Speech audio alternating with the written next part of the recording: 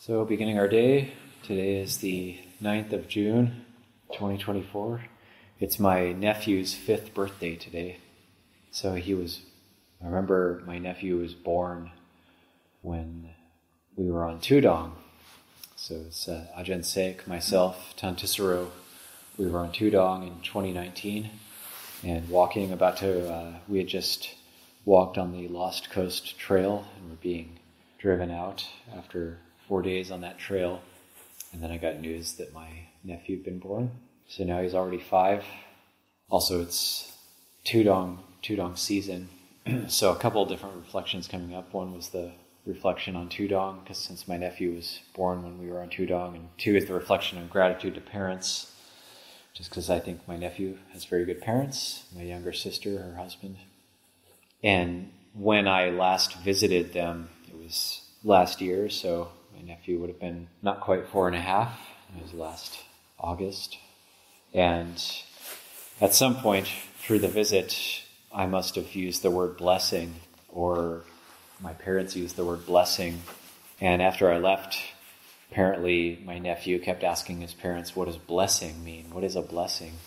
So in a little birthday message I was able to send him, I tried to explain a little bit about blessings. And there's some blessings like having good parents that look after you, and having enough to eat, having enough to drink, being free from illness. These are all considered blessings, and things that sometimes we can take for granted until we don't have them.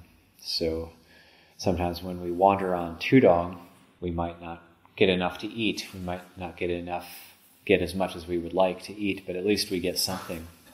And sometimes we might run out of water. We might not have enough to drink. And that's something in the monastery. We can just go to any water tap, get some water. But then if you're walking or in some situation where you don't have water sometimes, it can become very difficult very quickly.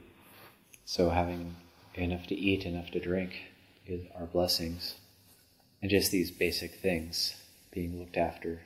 And now Tudong, sometimes people like to think, it might be nice to go Tudong. The thing about Tudong is, say, walking, living on faith, the monks walking with the bowl and robes, relying on alms food, and not knowing where we're going to eat or sleep each day. It might sound kind of like interesting or fun to try out, might have a romantic idea about what it's like, but actually it's quite difficult.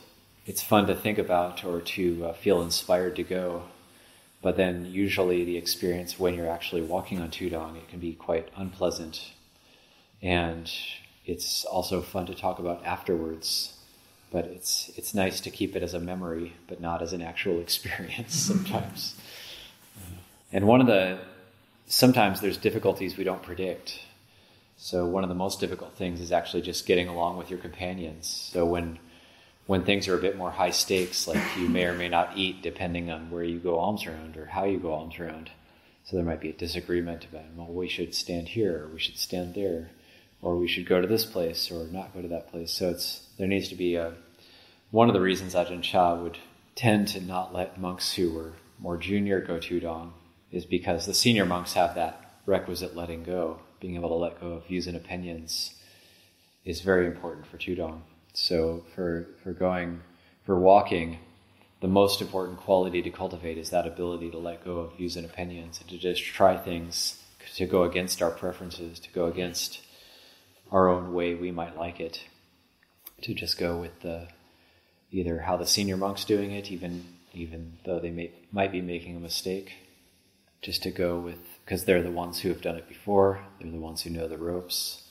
So just to know that they might have a sense of it that we don't have yet, even though it might seem like our view of the situation is correct and we might not be able to see how the other person sees it. It's important to be able to let go of that, and especially on Tudong. That way it can become enjoyable, and it can be a harmonious experience. And there will be those times of just walking, and it can be like a walking meditation. But then if we're not careful, then the mind can start droning on. The arams, the moods can come up and they'll be chattering away about it should be this way, it should be that way. And we have to remember to be able to bring our mind back to just that, the basic experience of walking. And so it's good. It highlights these uncertainties that we always have in our lives. And it highlights these kind of blessings that we have in our lives that sometimes it's easy to take them for granted and not feel so much gratitude for them. But when those things are taken away and then we come back to a place like Abhayagiri, then we end up having a natural sense of gratitude arise, thinking, oh, this is actually pretty good situation. So good to think about blessings, good to think about uncertainty, good to think about gratitude. These are reflections that we try to bring up each and every day. Leave that for reflection this morning.